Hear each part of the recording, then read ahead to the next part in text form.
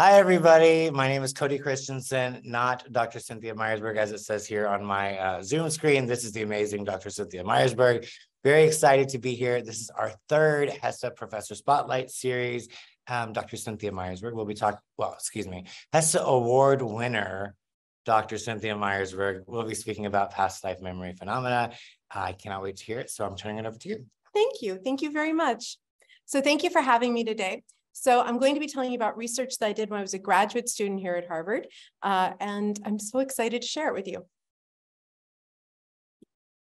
So a lot of times when we think about memory, we think about it almost like it'd be it's like a movie playing back. That's what our subjective experience is like. But that's not actually how our brains store memories.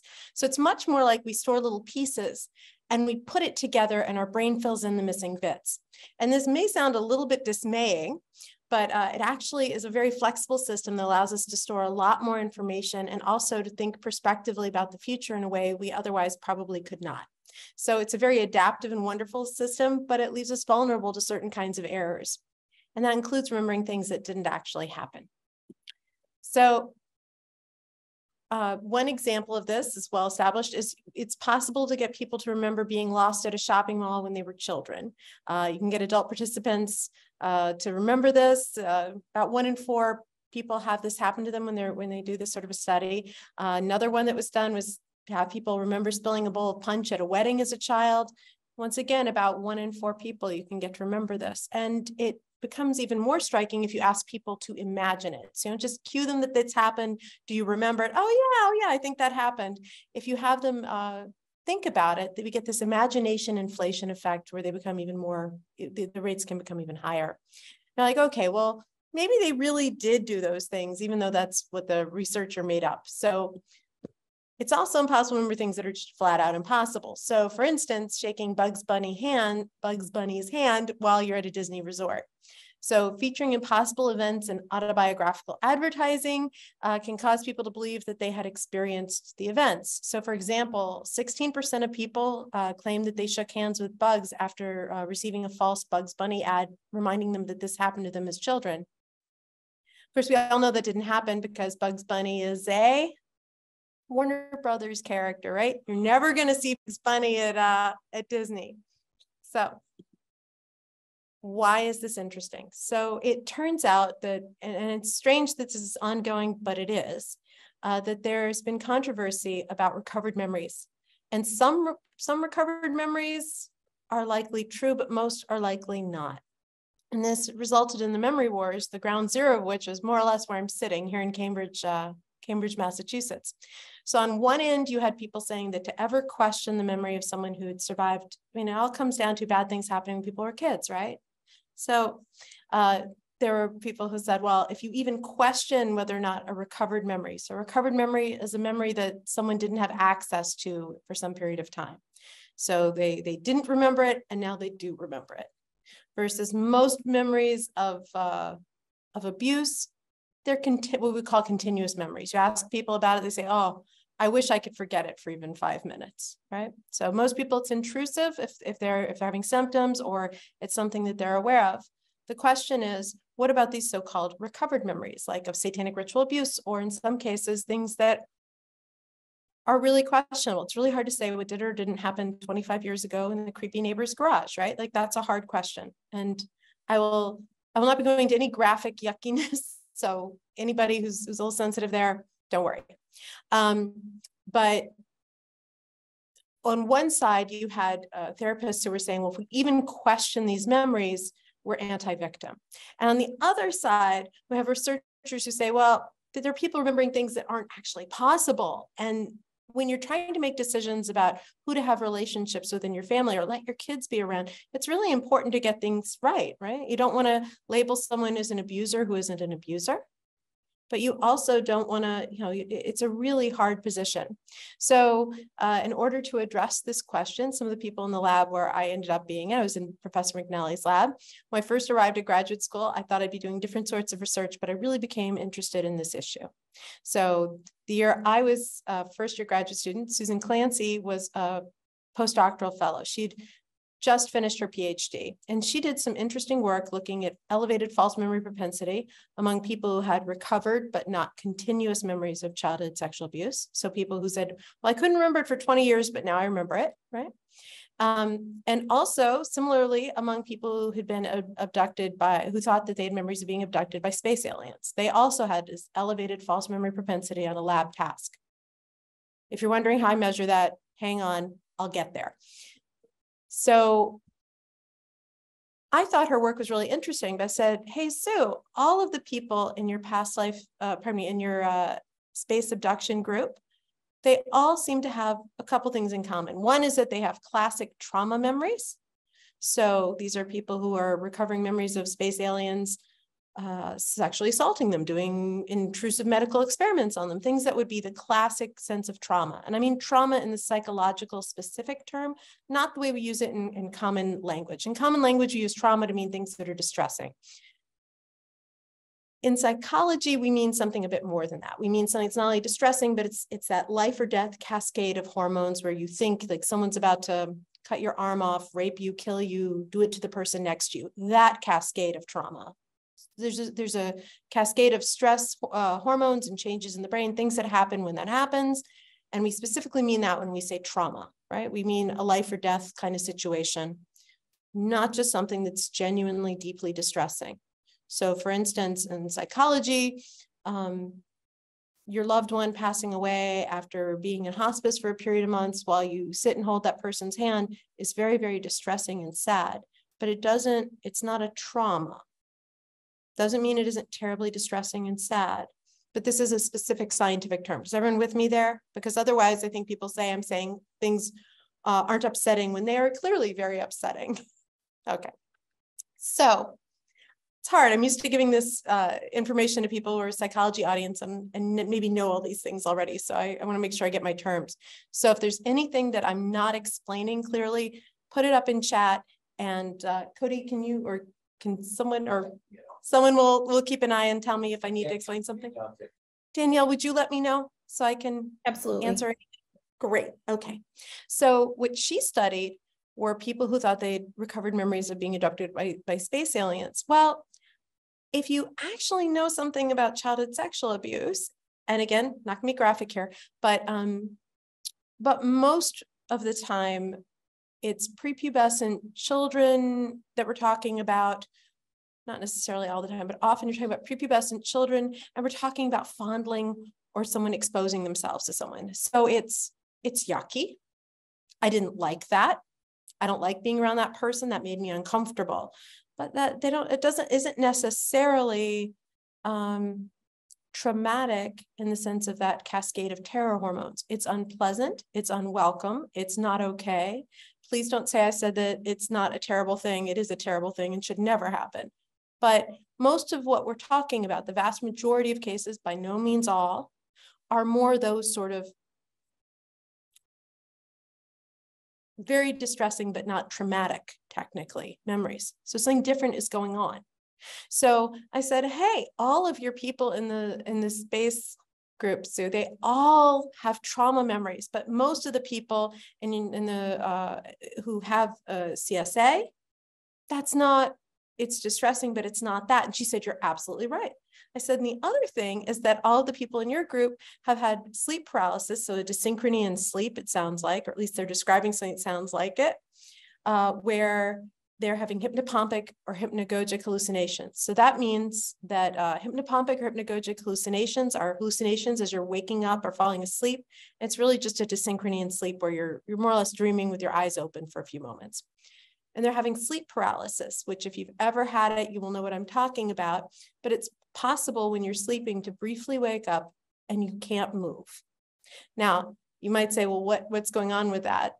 Evolutionarily, you can imagine that if when we were dreaming that we're flying, we ran out into the world and tried to fly, we could break our legs, we could get killed, bad things could happen, right?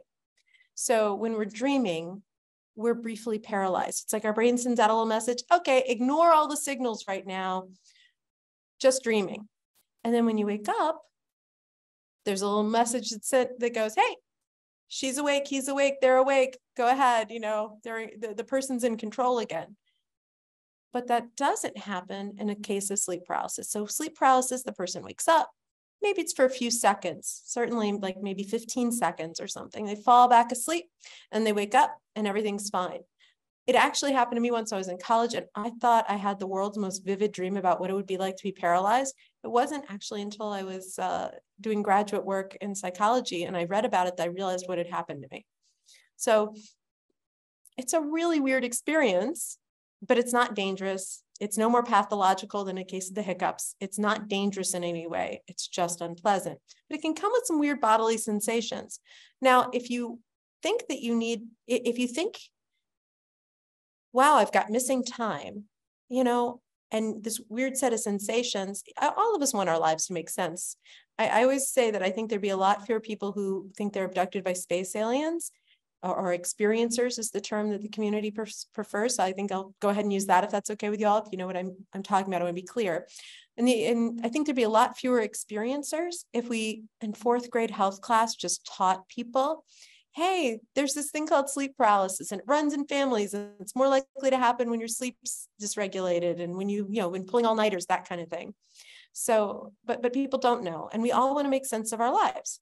Anyhow, so I said, Sue, what if instead of doing research on people who think they've been abducted by space aliens, you looked at a group that was, that didn't necessarily have the sleep paralysis and hypnopompic hallucinations, and didn't necessarily have exclusively trauma memories. And she said, you're right, that'd be really useful. I said, yeah. I said, what about people think they've recovered memories of past lives? And she said, that's a great idea, you do it. But I don't want to step on your toes. She said, no. I'm experiencers, you're past lifers. So that's how I ended up figuring out what I was going to do in graduate school. So sometimes people ask me, hey, does this mean that you think reincarnation does or doesn't happen? I will tell you, my research doesn't speak. That's a metaphysical question. I have no data that speaks to whether or not reincarnation happens. And I don't want to take on, don't say Dr. Meyersburg took on reincarnation. I don't know. I'm not a believer, but I don't think it's any more unreasonable than any other worldview, a lot more reasonable than some others. But the research I do does not speak to things that are metaphysical.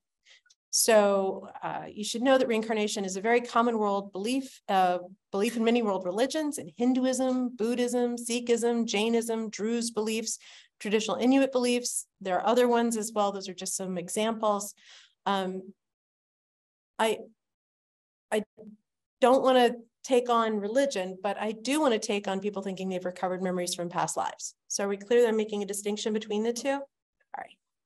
So in all of these faiths, it's hold on. In all of these faiths, it's accepted that reincarnation happens, but it's not accepted that an average Jane or Joe might be able to recover memories from a past life. That's a special thing. So part of what set the Buddha apart as being very special was being able to recover the memories of all of his past lives in a night. That's amazing, right? So that was not considered a normal event. So let me keep going here.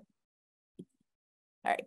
But even though belief in reincarnation is not necessarily an accepted mode of causation for North America, it is something we're familiar with as a construct. So maybe you've heard, maybe you've seen the best-selling book, Many Lives, Many Masters. There's several others, maybe various movies like Dead Again. There are TV shows like Altered Carbon and Drop Dead Diva. And you could even make the argument that Link from the Zelda video games, that's reincarnation, right? So whether or not we accept it as a mode of causation, it's certainly a narrative we're familiar with. So I decided I would recruit people who thought they'd recovered memories from one or more past lives. And to be clear, science does not have, to my understanding, memories are stored in a brain. And science does not have a mechanism how the memory stored in one brain could manifest in another. So whereas I'm not taking on reincarnation, I do think that past life memory is highly improbable, okay? So how did I recruit participants? I got referrals from area hypnotists who were kind enough to say, I have participants, or no, clients. I have clients who ask me for this, and I don't know if these are metaphorical or real, but I'm happy to help you try to figure that out or figure out what's going on. sure, I'll be happy to pass your information to my clients. I also recruited on Craigslist and I got referrals from participants. That's called snowball sampling, if you want the fancy term. But if I had participants, I was like, well, if you know anybody you think would be interested, feel free to share my information. So what did I mean when I said a past life memory? So I would screen participants. I'd speak with them on the phone. So do you have any memories that you believe are from a past life? So knowledge wasn't sufficient. So I had one person who wanted to participate. He said, well, my psychic told me about this and I believe her. I'm sure she's right. I'm like, okay. Do you have any memories of it? Well, no, but I believe her. I'm like, oof, I can't, it doesn't count. You've got to have what you believe to be as a memory. And then I asked people how sure they were. And people really vary on this, and they vary on different days. So whereas when I screened people, they might have said a 5, they might have come in and then said a 4, they might have said an 8 and then come in and said a 10. I think for those of you who maybe have, sometimes that's surprising to people, but if you think about it, somebody asks you on one day, do you believe in God? Whether or not you say, I definitely believe, or maybe I sort of believe, or I don't know. People can vary. One person can vary, and it's the same way for this as well. So think about it that way. Or are you an atheist? Are you an atheist some days and agnostic others? You might have some variety in how you believe. And the same is true for my participants. So let's see. So for my first study, I'll try that with syllables. I had 30 participants. 15 were reporting what they believed to be past life memories, and 15 were control participants. And I very carefully matched my participants demographically. So this is just up here more or less to tell you I'm comparing apples to apples. So I had 13 women and 2 men. That was the same in past life memory and control groups. Interestingly, if you look in North America, belief in what are New Age beliefs, which I think you could argue that belief in past life memory would fall into, about 3/4 of the people who believe, not that 3/4 of women believe, but 3/4 of the people who do believe are women. And this is more or less reflected in my research as we go through. This is similar. So the gender divide's not very surprising. Ethnically, I had 13 white, 1 African-American, and 1 South Asian participant. And it was the same in my past life memory group and my control group. Average age, 43 versus 42. And you look at standard deviations, they're very similar. Oh, admit. And if you look at the education, once again, 16 years is a bachelor's degree. So once again, the groups are very, very similar. I wanted to make sure that I had as little noise as possible in my data because it was already going to be a tough to recruit group, and I wanted to make sure that I wasn't missing an effect if it were there. Okay, so how do we measure how do we measure false memory? So arguably the best paradigm is the Diess-Roediger-McDermott paradigm, and here's how it works. So you read people a list of words, and we doing okay on time? We are, right? So do you guys want to try it just for fun? Yeah. Okay, grab a piece of paper or you can just type it into chat and don't hit send until we're all done though, okay? So what I will do is I will actually stop sharing my slides for just a minute. And I'm going to let you do this. Okay. You guys can't see this, can you? I can't hear them either. Can they? Nope. Wondering if see anything. Thank you. Great. Okay. Great. So are you seeing my slides or not seeing my slides? Because I do not. You do not, correct? Yep. Great. Because I don't want to spoil the fun. Okay. But now it'd be nice if I saw my slides. All right. So what I'm going to do is I'm going to read a list of words to you. Just listen when I read them to you. What I want you to do is I want you to pay close attention to the words that I read to you. When I'm done reading them to you, I'm going to ask you to write down all of the words that you remember, but only words which you remember. Clear on what the directions are? Listen, don't write while I'm talking. Listen to the words. As soon as I'm done, I'll tell you to go ahead and start writing down the ones that you remember. But only, don't guess, only write the ones you're sure you heard. Okay. Ready? Bed, rest, awake, tired, dream, wake, snooze, blanket, doze, slumber, snore, nap, peace, yawn, drowsy. Okay, go ahead and write down all of the words you remember hearing, but only those words you're sure you heard.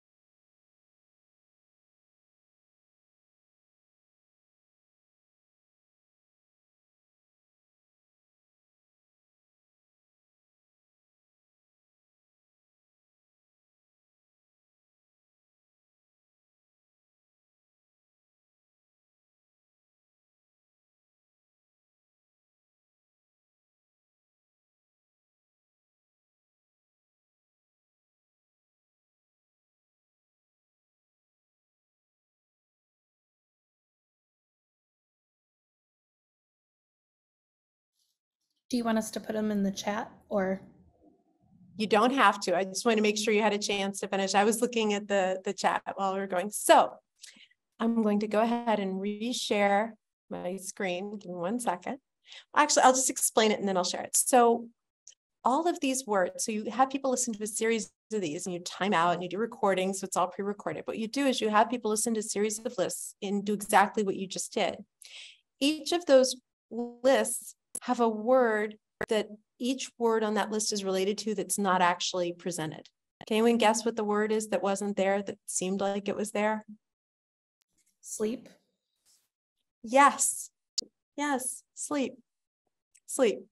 So, and I'm willing to bet all of us have some vulnerability to false memory. It happens to all of us. About 1 in 4 people, I think, on that particular list. Different lists have different strengths. I've seen Professor McNally select the critical lore too. So these can be recognition or recall. We just did a recall task. Recognition would be if I gave you a list and had you circle them after. And so what we consider to be true recall is writing down the words that really were there, like wake, right? That one was on there, or snooze, that one was on there.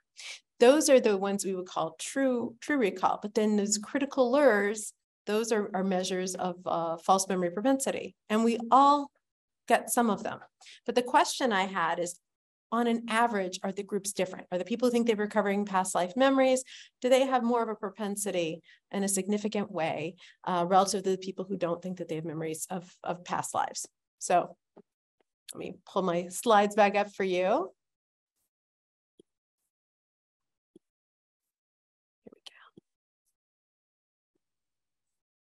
My one real complaint with teaching on Zoom is that it won't let me have them already, have my slides already in slideshow before I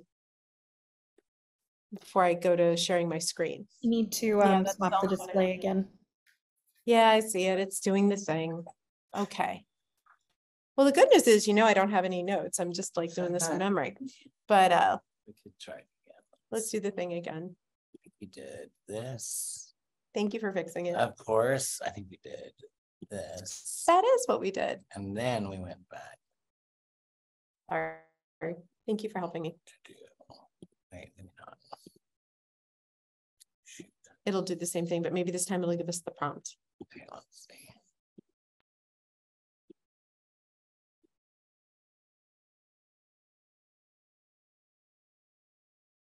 Oh, presenter, any presenter? No. Hey, Cody, try hitting swap displays instead of doing it from the Oh, you got it? Yep, that thank works. you. Was that Danielle? Danielle is our director of technology at HESA, and that is why she's the director of technology. Thank you very much. Okay, so that word sleep. but it's more fun to do it that way, isn't it? Where you got to do the task. All right. So my research question was, so do individuals with past life memory have elevated false memory propensity? And maybe you won't be surprised when I'm going to show you first their true recall. So this is the percentage of the actual words, words like wake that were there. And I recognize not everyone's had statistics. I'm just going to explain this, like, I'm going to give you a 30-second explanation so you can read the stats the rest of the way through. The p-value needs to be 0.05 or less for there to be a statistically significant difference. And that is really just a best estimate. And this is sort of a quick and dirty, but this will at least help you get through it. P-value tells you how likely it is that there really is a difference. So you want those to be teeny tiny, small, small, small. And if it's not 0.05 or smaller, it's just not publishable. And but you can say it's a trend if it's I think it's 0.1 or smaller. And R values, you can have R's, in this case it's R's, sometimes it's D's, but those are effect sizes. So it tells you how big those differences are. So in this case, that's a small effect size and a very big P. So there's statistically no difference between these groups. And if you look at these two groups, they don't look very different, do they? That's because they're not. So in terms of true recall, the groups don't look different. But what about remembering those words like sleep that weren't really there? Very different story. All right. So my participants in the past life memory group are significantly more likely to endorse or write down words that weren't there. And then on the recognition task, which is instead of having to just remember them and write them down, but circle them correctly. So again, on true recognition for circling the words that they actually did see, those words like snooze, the groups are indistinguishable. But if you look at them for the critical lures, again, and that's a large effect size. That's really striking. So so there are a couple ways you could read this. So you could say that if I did a really good job of recruiting and I really recruited who I thought I recruited, which I think I did, you could say that this does support the DRM as a measure of false memory propensity. Or you could think about it this way. You could say that people with past life memory exhibit increased vulnerability to form false memories, but no deficit for forming true memories. And that's what I think is actually the better way to think about this, although perfectly reasonable to say either. So I also, a lot of times we put an emphasis on quantitative data, which is wonderful. And I love a behavioral measure more than anything else. But the truth of the matter is, you want to get qualitative as well as quantitative data if you're trying to understand a new phenomenon or phenomenon that's not well understood, because otherwise you just don't know what assumptions you're making and where you're wrong. This tells you what to ask next, and it also tells you sometimes where you've made mistakes. So I did a semi-structured interview that included questions like, on a scale of 1 to 10, with 1 being not at all sure and 10 being completely certain, how certain are you that the memory or memories you've recovered are from a past life that you yourself actually experienced?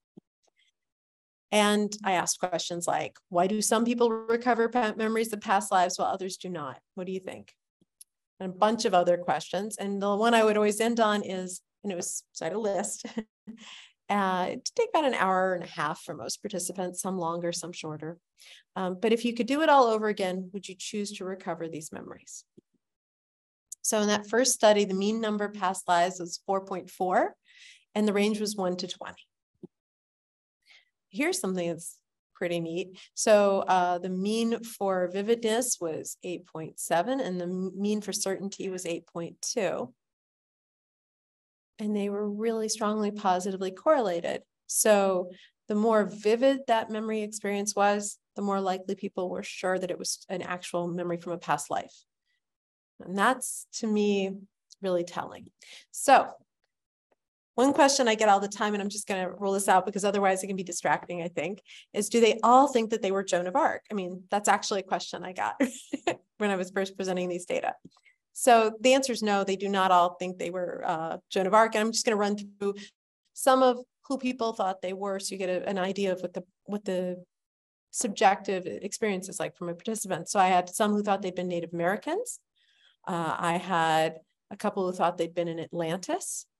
I had someone who thought he'd been a medieval knight. I had people who thought they'd lived in ancient Egypt. One person thought she'd been a scribe.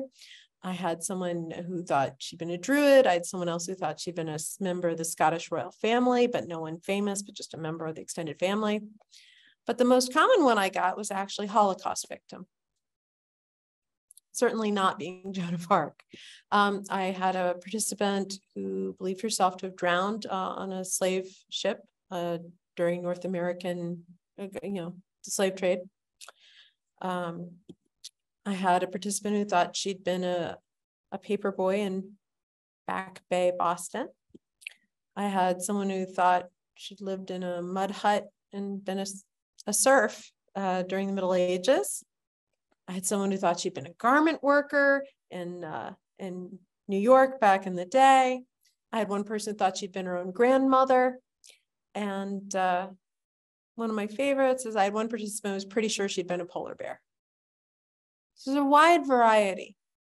And it was really interesting. I wasn't expecting this much variety, and it was really interesting. And this gets, I think, some pretty good themes of what we saw. So my real blind spot when I recruited is that I assumed my participants were going to be very much like Sue's. All of her participants had something along the lines of hypnosis or hypnosis-like experience to recover their memories. So I assumed that would be true for my past life memory participants also. I mean, I'd read Out on a Limb by Shirley MacLaine. I had a set of expectations based on that. I'd read Brian Weiss's Many Lives, Many Masters, but excuse me. But it turns out that was only about half of my participants who initially recovered memories that way, a little under, I think. So, and understand the first study, I'm talking here about everybody I saw. So I had 2 more studies. So overall, I interviewed 50, I think maybe 55 people about their past life memories, or what they interpreted to be past life memories. I have a different interpretation than they did, but that was their sincere interpretation. So some people, it was flashback experiences or deja vu experiences, energy shifting, meditation, visualization, out-of-body experiences, unusual physical sensations, which unusual physical sensations was really surprising and interesting. If we have time at the end, if somebody asked me about that, I've got an interesting story about that. Near-death experience, shamanistic ceremony, healing circles, symbol contemplation. One person, it was using a Ouija board, daydreaming, twilight dreams, sort of something between sleeping and awake, notions, regular dreams, holotropic breath work, which can cause hallucination if you learn a little bit about it, myofascial release massage, a trance-like state experience as a child. I think it might have been 2 participants who had that, but at least one.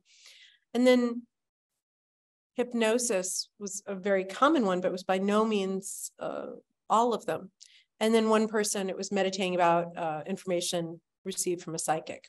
So, and that was with recovering what the person believed to be memories of it, not just knowledge. So, sorry, trying to let someone in. There we go. What this told me was that I recruited in a very biased way, because I purposely recruited from people who were hypnotherapists, and that was a significant number of my participants. And despite recruiting in that way, that was not the overwhelming majority of my participants. So that taught me something with that very first study I did, that I needed to have a more questioning in my assumptions. So I had some assumptions about how people got there. They didn't all get there the way I thought they got there. So, I haven't said it. So my next question was about imaginative experience. It seemed to me that having a past life memory might be a really imaginative way to deal with existential questions we all face. And to me, that if someone had a rich imaginative ability, it would be very difficult to think about that correlation between vividness and sureness. It seemed to me that if someone had a very rich imaginative experience, if you can see it, hear it, smell it, touch it, taste it in your imagination, well, then it would seem to me that it'd be much more difficult to distinguish the memory of a perception from the memory of something that's an imagination, right? So absorption is rich imaginative ability. So if that were the case, then my participants should report being higher in absorption. So let's see if that was the case. So indeed, people who reported recovering memories from one or more past lives, quite high relative to control participants on a self-report measure of absorption, so imaginative ability. I was also interested in something called magical ideation. So magical ideation is being willing to consider unusual modes of causation as causing something. So for instance, sometimes this means seeing connections where they aren't there. If you go in a court of law and you say, well, how did the murder weapon get in my car? Well, someone moved it there using telekinesis. We're probably not going to accept that, right? We might be familiar with it as an idea, but we don't accept it as a culture, as a way that things actually happen. ESP is another example of this. There's several things that are along these lines where we're familiar with it as a construct, but if you don't believe it's even possible, you wouldn't consider it to be possibly true, no matter what. So for instance, two people could have the same recurring dreams of being a scribe in ancient Egypt. And one might say, oh, that's cool. I keep having those neat dreams. And someone else might say, oh, cool. I keep having those neat dreams. Maybe I was. Because if you don't think something's possible, you're not going to interpret the data in all likelihood in that way, no matter what the experience is. So it seemed to me that being elevated in magical ideation would be a necessary precondition for interpreting some sort of unusual or weird experience, whether it's something that happened to a person, like a deja vu, or the person went looking for, like maybe going to a past life regression, that you're just not going to consider that a possibility if you were low on magical ideation. So consistent with that theory, and also similar to Sue Clancy's participants, my participants in the past life memory group were indeed significantly higher than my controls for magical ideation. But I see that as sort of like, that's the ticket you need to ride. And to be clear, although you do see elevated magical ideation among people who have psychosis, you also see it among very creative people as well. And it isn't always wrong. I don't want to give you the idea that magic ideation is never right. It's usually wrong, but not always. So for instance, imagine we were having a discussion about some sort of horrible play going around, say 1,000 years ago. And you said to me, well, I think it's these little things that fly through the air that we can't see, that like go in our mouths and our noses, that make us sick. And I would have looked at you and said, that's crazy talk. We all know that it's if your humors are out of whack, or if it's being, it's God's will and you're being cursed, right? Right. So it's all relative to culture. Doesn't mean, that said, let's keep going, but I can answer questions. So far what the findings tell us is that rich imagination may lead to difficulty distinguishing a record of a perception from a record of imagination, and belief in unusual modes of causation may be a necessary precondition for interpreting an unusual experience as a past life memory. All right, so here's the big set of studies. So I recruited 75 participants here. So I had 40 people with past life memory this time, a lot more than 15. And again, you can look at this later, but what's really striking here is that the IQs ended up, I used the Wonderlic, same thing that the NFL uses.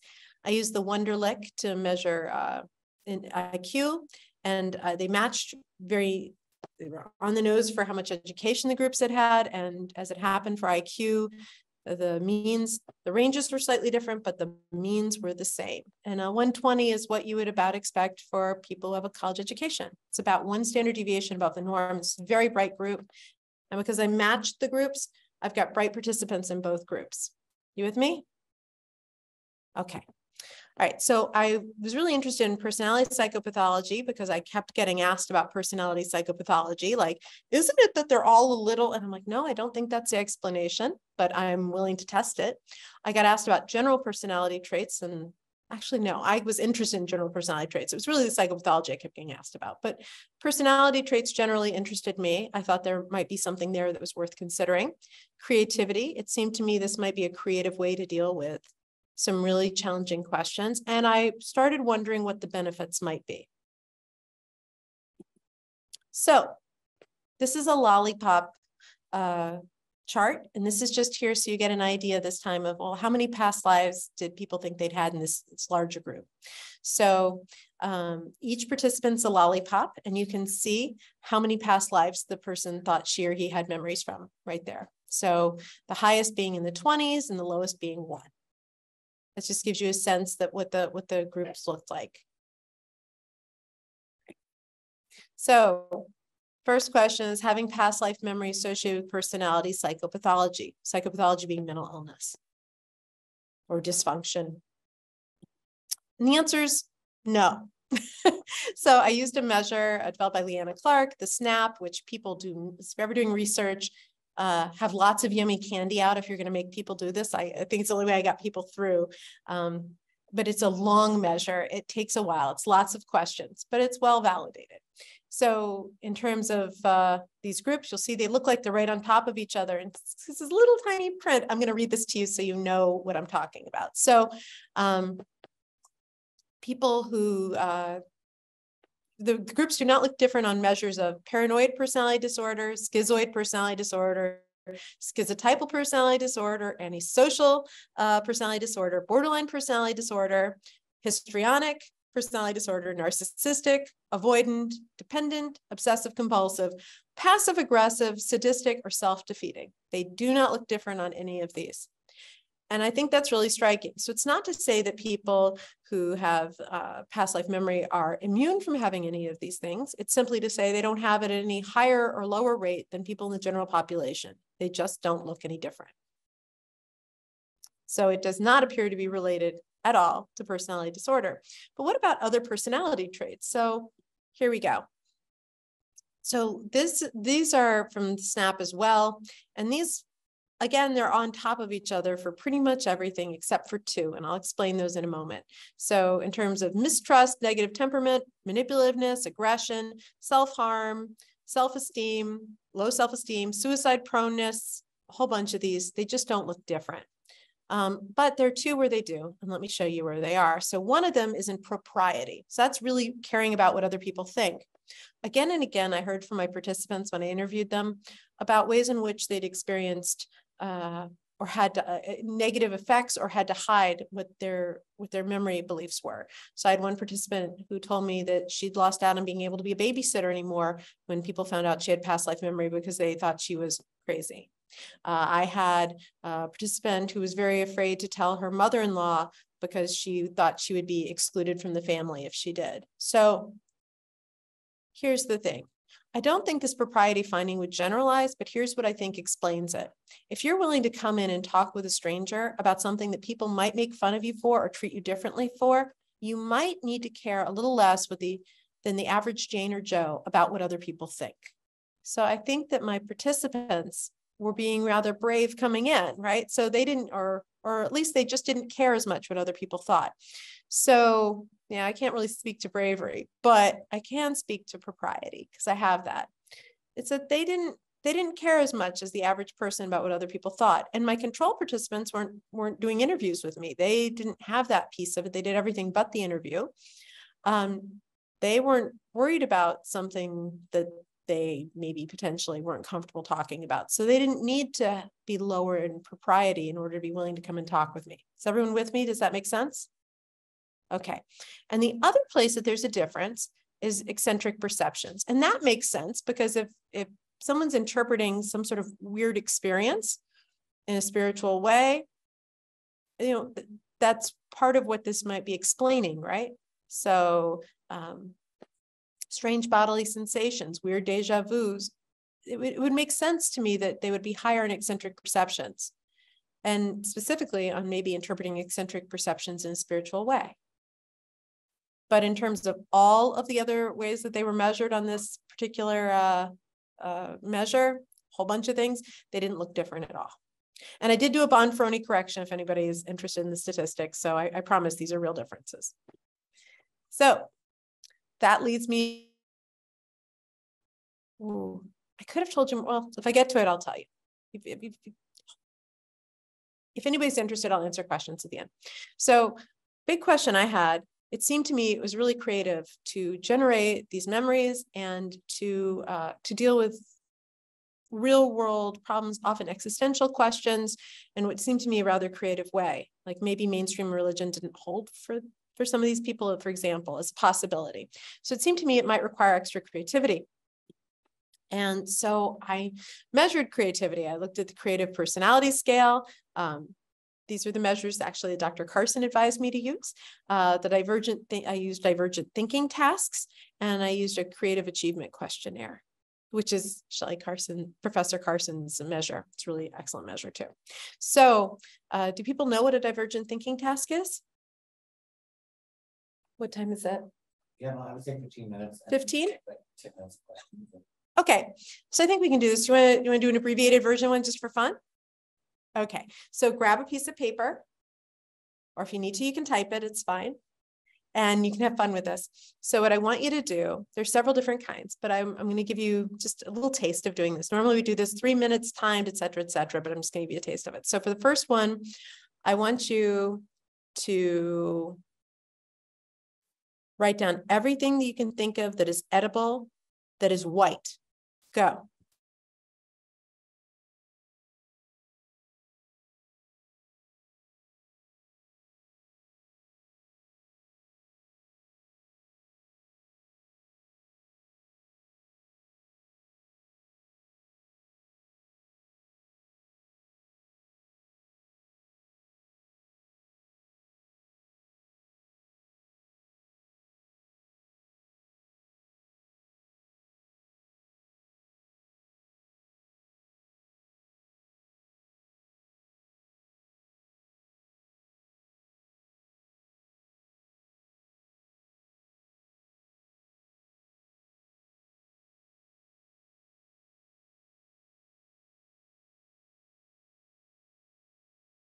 Okay, I give you a chance to jot some down.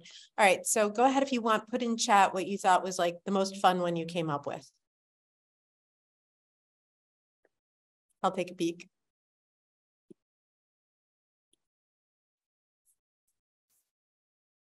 Yeah.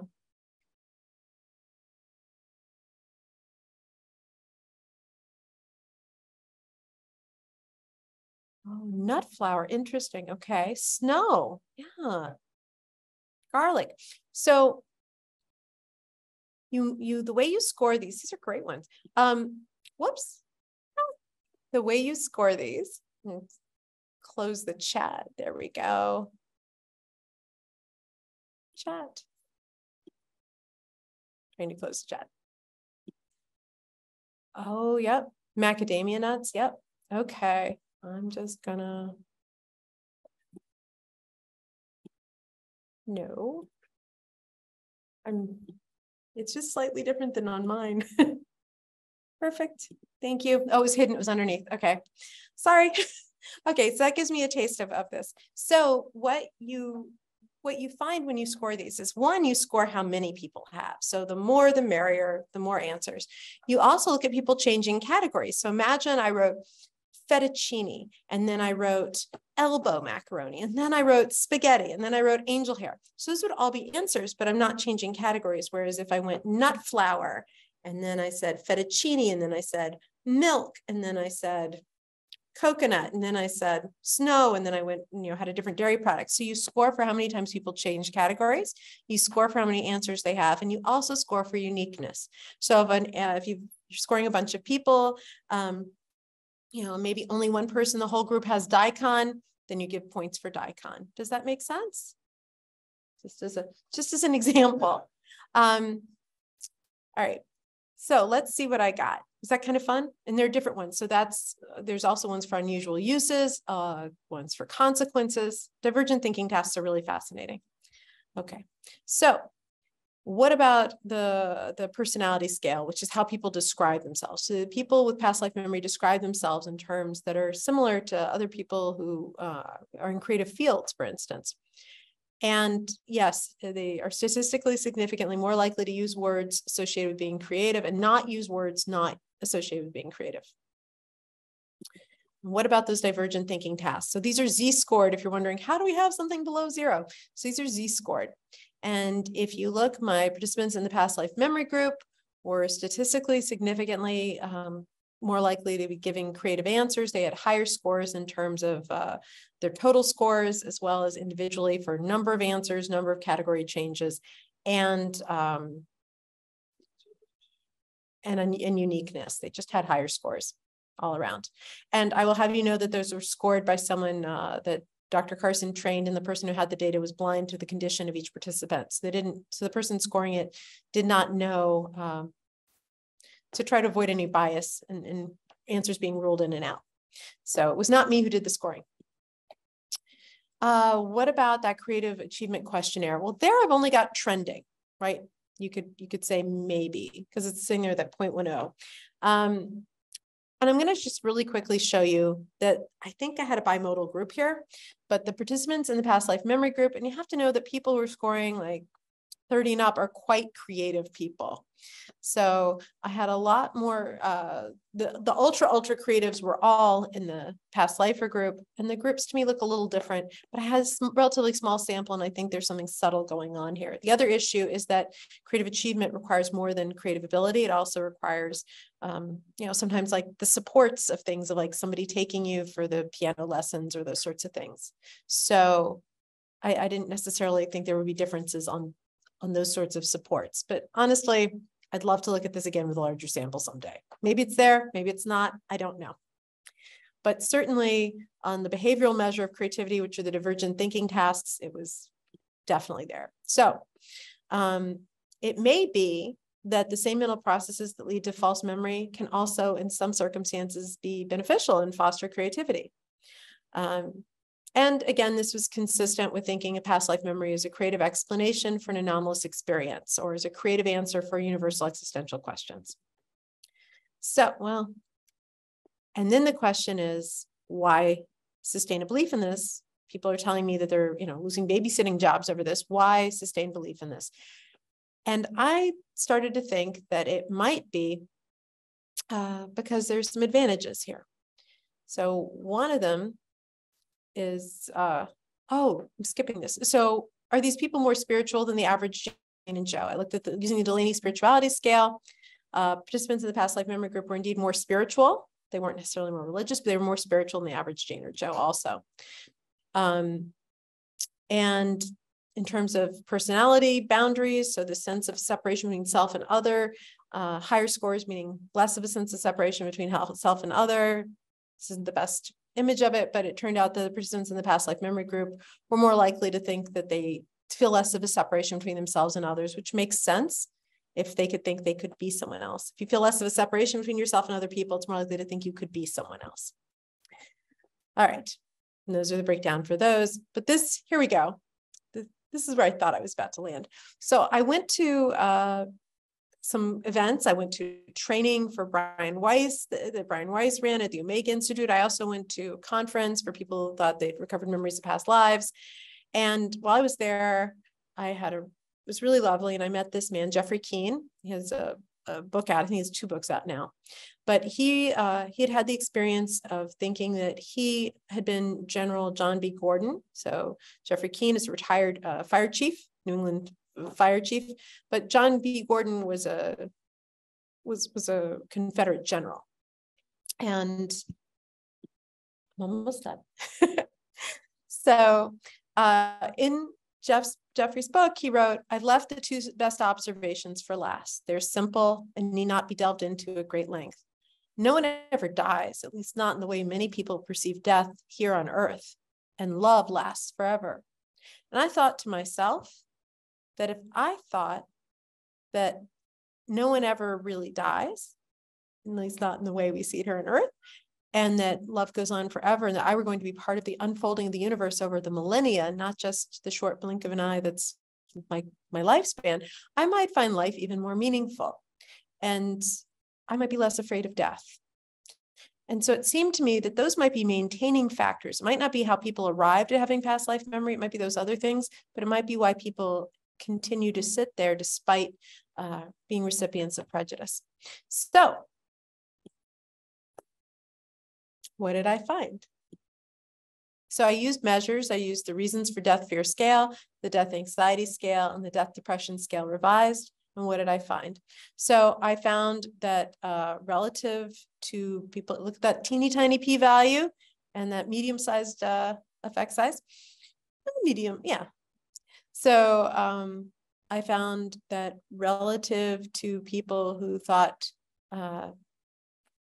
they only, they did not have memories from past life, people who thought they had memories from past life found less reason to fear their own mortality. They also similarly were less anxious about their own mortality, and they were less depressed by the prospect of their own mortality. But what about meaning in life? So there's a meaning in life questionnaire. The meaning in life questionnaire has two aspects to it. One of it's a searching for meaning in life. The other is presence of meaning in life. So I didn't have any hypothesis about searching for meaning, but rather about presence of meaning in life. So searching, the groups don't look different. See that R value is small, that P value is large, doesn't. But what about presence of meaning in life? Well, there's something. So relative to people who did not believe that they had memories from past lives, people thought they had memories from past lives, reported finding life much more meaningful. So just to recap, this is a good portion, but not all of what I learned about people who thought they'd recovered memories of past lives while I was a graduate student. But here goes. High false memory propensity, high absorption, which is that rich imaginative experience, high magical ideation, not linked to psychopathology, high in eccentric perceptions, low in propriety. Again, I don't know that low in propriety would generalize, and that high false memory propensity is there, but here we go. High creativity, high spirituality, thin personality boundaries, so not so much of a sense of separation, among other things, between self and other, lower depth distress, greater meaning in life, and no differences in true memory recall in the tasks.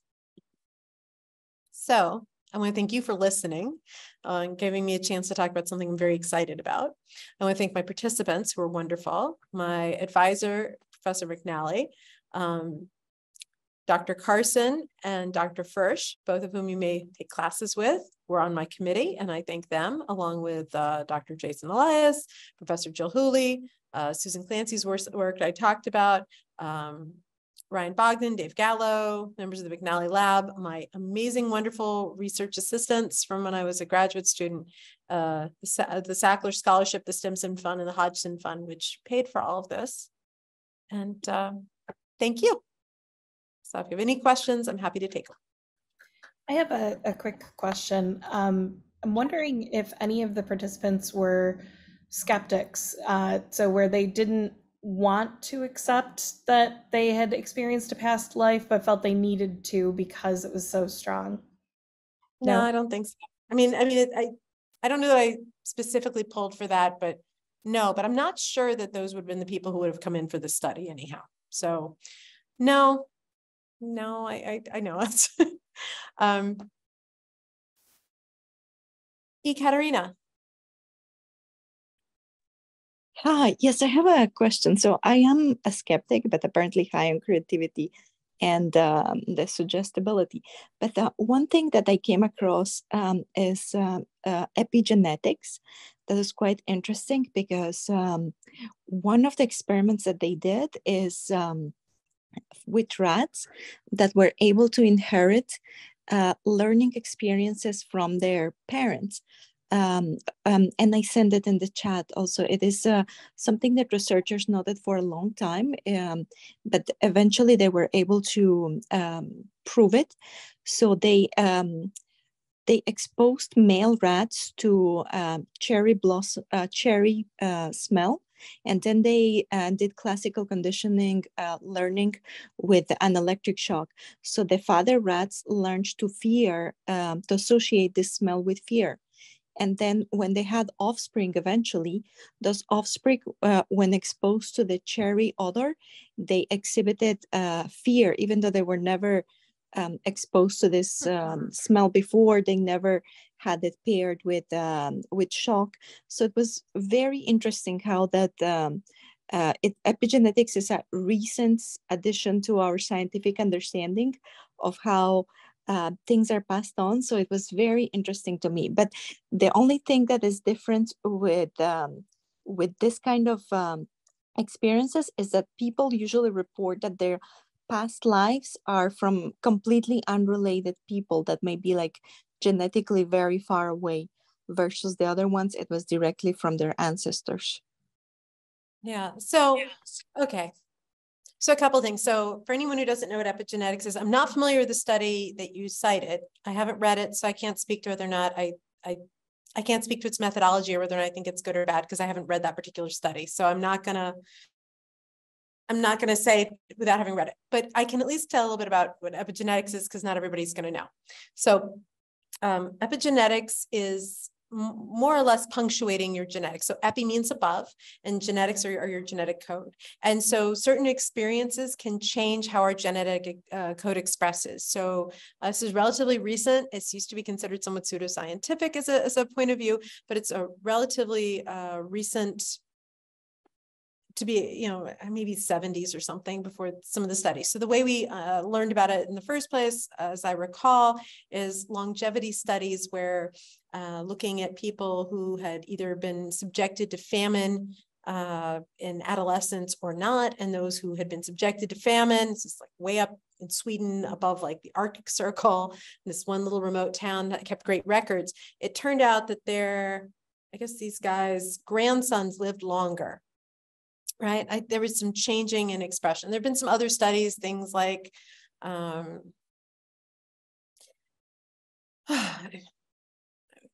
some with, I'm trying to think which ones have actually replicated, because that's a little, that one's obviously we can't do a test on like that. But the notion, and there seems to be support for it, is that certain experiences can change how genes express. I don't think that speaks to having, the way we understand memory is that memories are in our brains. And your brain, they're stored in your brain, and we don't have a mechanism in science for how a memory stored in one brain would go to another brain. Now, is it possible that people who are under a great deal of stress while pregnant, for example, like a lot of stress hormones, that will maybe affect, how anxiety prone the baby is? There are certainly things that can be transmitted that aren't necessarily the genes, right? But we don't have any mechanism to explain how a memory, a specific memory would be. Now, in terms of preference on smells, I don't know. I haven't looked at the article. I wish I could give you a better answer. So I'm looking forward to looking at the article, but I haven't done it yet. So that's my unsatisfactory answer. Okay. All right. And Calliope, you have a question. Yeah, hello. You mentioned the unusual physical sensations during the presentation, and you said if we want to know more about it, so please, if you have time. So this is where I was so amazed by my participants. So I had one participant, I'll change a couple details so I don't accidentally give the person's identity away, but this person, she had always wanted to go and see this, this particular, we're going a tour of Europe, see all the castles, really excited for this.